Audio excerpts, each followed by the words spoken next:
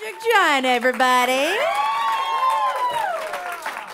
The fact that you guys can jump like that and play is amazing. Totally didn't expect it. Is it something you always did? Thank you, Alicia. No, I think we just started doing it. So you weren't doing it on the shuttle bus? I came out the womb jumping and playing. Yeah. So just to introduce everybody, we've got Zambricky. Yes. We've got Austin and Zane at the end. Zang with a G at the end. Zang? Yeah, like Zang. that? Zang? Yeah, they like to call me Zango Tango. Oh, I like that. Zanga. Cool. Can I say it like that? Yeah, it's perfect. Okay, so Nailed one it. of the things that I loved the most about finding out about your story today was the fact that the album and the way it was created was so unique. And I love the way you guys did it. Can you tell everybody a little bit about it? Sure, yeah. So last summer we had these festivals, and they were in these beautiful parts of the country in Canada. And we were like looking at a map and we were like, we wanted to record an album. So instead of waiting till we got home or instead of booking some more shows, we said, let's just, in between the festivals, let's just record on the road. So we got a shuttle bus and we, and Zang over here installed a California King in the back and installed solar power on the roof. And we were able to power these microphones into like nature. So like into a redwood tree in Northern California in Humboldt, or in a 2.5 mile tunnel in Snoqualmie Pass to get these long reverb. Hey. That's so awesome. And then did you guys all just sleep on the big bed that you had? The one big bed? Actually, tap on the store. There was a time, yeah. So we tried not to. We tried to sleep in like more comfortable. It's very comfortable. Don't get me wrong, but we try to treat ourselves as much as possible. So we were looking for a place to stay. It was a long drive in Colorado. We were looking for a place to stay, and there were no hotels. There was just some highway. I don't even remember the name. It's back in my memory. It's kind of, I like hit it back there. So I like Days yeah, In. suppressed. I'm a big Days In girl. I wish there were a Days no In there. Days I would have. there. So we're like, and I couldn't drive much longer. It was like V&Z, we were in the front, and other people were sleeping in the back. We're like, okay, we got to find somewhere to pull off. So we pulled off the highway, and we couldn't find any hotels or anywhere to even park. But we drove past this RV sales lot. They were like selling RVs there. We're like, oh my gosh, we should just pull up. After hours. Park in the middle of all these RVs, pretend like we belong here. Turn just the act engine like you off own the real place. quiet. And so we did that. We slept there that night. And we totally it was really funny, and we got away clean. We're here now. We blended right in. And then as a backup, Zambricky peed under the engine just Just in case the police came and would say, "Oh, we had a we had a here." leak. Like, we pulled don't over. want to be here, but we're just trying to call Stack. AAA. It's a backup plan. Levels of backup plans. That is literally the best thing I've heard all day today.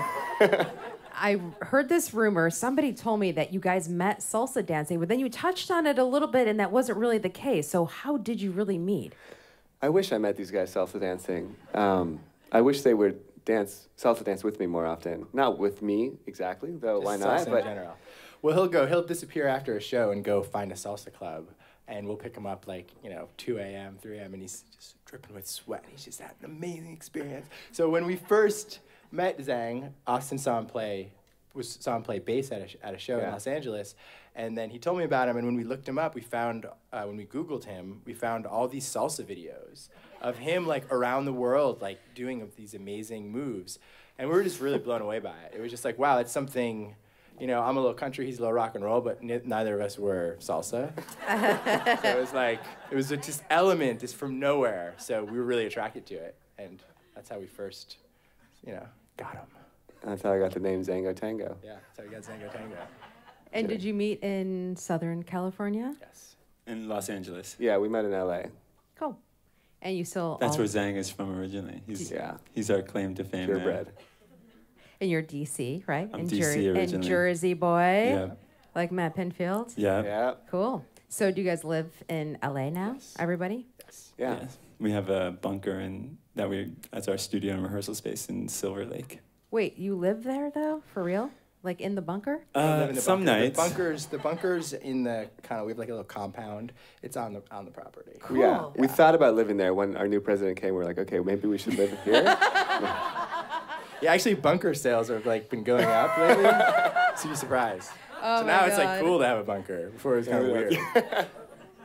Bunker stock. But it seems great. We haven't had to live there yet. Yeah. Yeah. But you slept there before. I have. It's really nice. It's pitch black, dead quiet. You don't hear anything. You don't see anything, and you sleep all day. Yeah. I don't know if that's a good thing or not. Yeah. It's like You Vegas. just kind of don't wake up. Yeah, it's like blackout curtains to the max. Yeah, exactly. Yeah. And it's the perfect temperature. The Earth is the perfect temperature. Yeah. If you The get dirt. inside the Earth, you're doing something right. It's like, Yeah. yeah. But there's like no right way to exit after you've been in there all night. Like even with sunglasses, you think you've prepared. You can't. It's too bright, and even on a dusky day. Yeah. It's like answering the phone at 4 o'clock in the morning. Yeah. And you're just, it's not happening.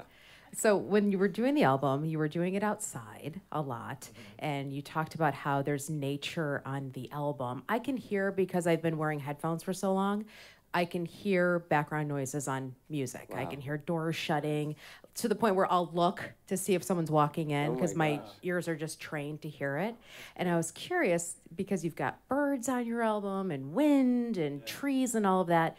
Do you think you'll keep recording that way because you'll want everything to sound That's a that great way? question. We were thinking we'd do the next one in outer space, and see what kind Yeah, of if a challenges. tree falls in outer space, does it make a sound?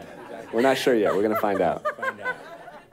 Okay. We're looking for studio Fair time enough. there for album 2 right now. Yeah, Well, if you anyone guys has are awesome. Thank you so much for coming.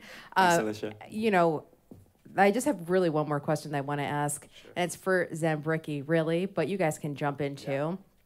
You play like 15 different instruments, and you were telling us earlier that you picked up one of your instruments in 4 days because you had an accident. And there was you believe that you have a syndrome now from this accident. And I was curious, first of all, you picked up what, the viola? The violin. The violin I was after playing that. viola on that song. I used to play the viola, by the Oh, way. I wow. quit, and I got yelled at. And You're a quitter. I know. And then I never worked again. It was done. That was it. My life is done. But anyways, enough about me. So yeah, so you guys played like 15 different instruments. Is there anything else you picked up from your accident besides music? That's what I wanted to ask. So a little background. So when I was 13 years old, I got hit by a car when I was riding my bicycle across the street, and my brain hemorrhaged. Went in the hospital, was in a coma, and when I came out of the coma and went home, I taught myself how to play the violin very quickly. So when I went back to school after, recovering, I was like, violin man. And everybody was like, first chair Yeah, in the first orchestra. chair, just smoking kids. I've been practicing for years. I could have been more humble probably looking back. But so I started playing. I lost my sense of smell during at the Yeah, same it's like you event. gain one thing. And you must actually, lose another. living in a bus with your friends, sometimes not having a sense of smell is like the best thing in the world. It's a blessing. So that was the other thing that happened, which is not really good, I guess. But yeah, so I started playing violin, and then I got into guitar, cracked my head open is maybe too specific, but just to music and art and just free kind of like stream of consciousness, writing and all that stuff. But I started playing guitar, cello. It's almost like having the sponge of an infant at the age of 13 type of brain. Yeah. It just kind of gave me like a reset button on myself. And then, so I started playing cello, violin, viola, mandolin. And on the record, we all play multiple instruments, but a lot of like the string stuff. And it's really nice because I play violin, viola, and cello, and Austin, went to school for composition and has like this really strong background. So I'm completely self-taught, and then I get to work with someone who actually knows what the notes are. The rules. Yeah. Sometimes I wish I didn't know. Because you can't turn it off once you Yeah. have the knowledge. Like, you can't unlearn music theory. Yeah. But, so. Some of the best, right? I mean, Zambricki's an insane writer and is totally self-taught. So, when I first met him, I was like, I had not worked with a writer like that, and I'd worked with hundreds of people, and I was like, okay, there's some I don't know what that is. It's the same when we met Zang and we didn't know what his salsa was. That's how I felt when I met Zambricki. Sure. You guys are a triple threat because you're different but the same. I noticed a connection with the three of you. And I was curious if you guys meditate together, because I feel like you're all on the same level.